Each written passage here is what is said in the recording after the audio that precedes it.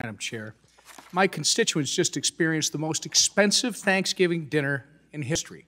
A 16-pound turkey is up 23%. Costco pumpkin pie is up 17%. A 2-pound bag of carrots is up nearly 50%.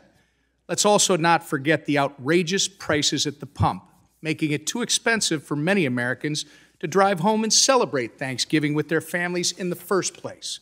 This inflation is not transitory, as our witnesses finally acknowledged yesterday. And it's not a high-class problem, despite what the Biden administration will tell you. That is a lie propagated by those who have never had to do mental math at the grocery store to make sure the amount in their cart does not exceed the cash in their wallet. For Democrat leaders, paying 42% more at the pump probably isn't a problem when you're riding a government-funded high-speed rail in Silicon Valley.